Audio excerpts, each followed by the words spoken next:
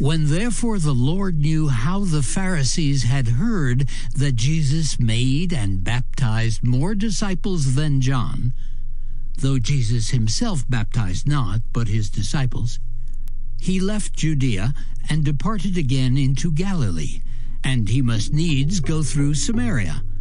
Then cometh he to a city of Samaria, which is called Sychar, near to the parcel of ground that Jacob gave to his son Joseph. Now Jacob's well was there. Jesus, therefore, being wearied with his journey, sat thus on the well, and it was about the 6th hour. There cometh a woman of Samaria to draw water. Jesus saith unto her, Give me to drink. For his disciples were gone away unto the city to buy meat. Then saith the woman of Samaria unto him, How is it that thou, being a Jew, askest drink of me, which am a woman of Samaria? For the Jews have no dealings with the Samaritans. Jesus answered and said unto her, If thou knewest the gift of God, and who it is that saith to thee, Give me to drink, thou wouldest have asked of him, and he would have given thee living water. The woman saith unto him, Sir, thou hast nothing to draw with, and the well is deep.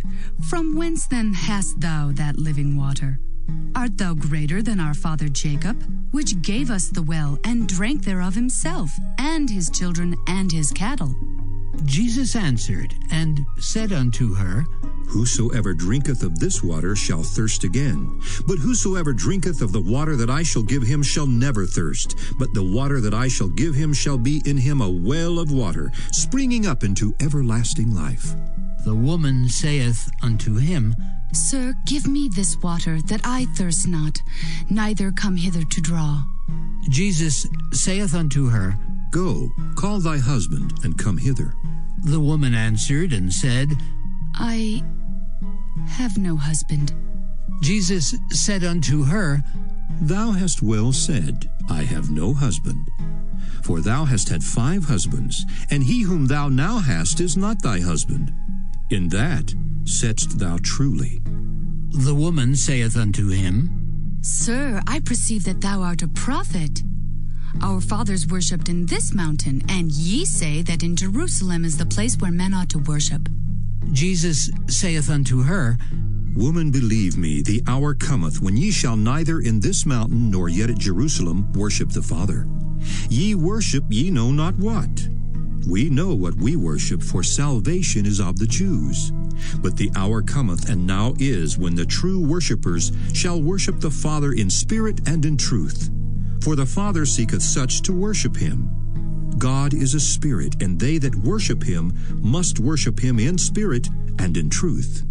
The woman saith unto him, I know that Messiah cometh, which is called Christ. When he is come, he will tell us all things. Jesus saith unto her, I that speak unto thee am he.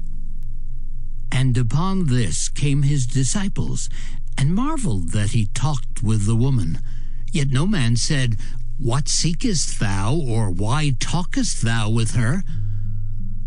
The woman then left her water pot, and went her way into the city, and saith to the men, Come, see a man which told me all things that ever I did. Is not this the Christ? Then they went out of the city, and came unto him. In the meanwhile his disciples prayed him, saying, Master, eat. But he said unto them, I have meat to eat that ye know not of. Therefore said the disciples one to another, Hath any man brought him aught to eat? Jesus saith unto them, My meat is to do the will of him that sent me, and to finish his work. Say not ye, There are yet 4 months, and then cometh harvest? Behold, I say unto you, Lift up your eyes, and look on the fields, for they are white already to harvest. And he that reapeth receiveth wages, and gathereth fruit unto life eternal, that both he that soweth and he that reapeth may rejoice together. And herein is that saying true, One soweth, and another reapeth. I sent you to reap that whereon you bestowed no labor. Other men labored, and ye are entered into their labors. And many of the Samaritans of that city believed on him for the saying of the woman, which testified, he told me all that ever I did. So when the Samaritans were come unto him, they besought him that he would tarry with them, and he abode there 2 days. And many more believed because of his own word. And said unto the woman, Now we believe not because of thy saying, for we have heard him ourselves, and know that this is indeed the Christ, the Savior of the world. Now after 2 days he departed thence, and went into Galilee. For Jesus himself testified that a prophet hath no honor in his own country.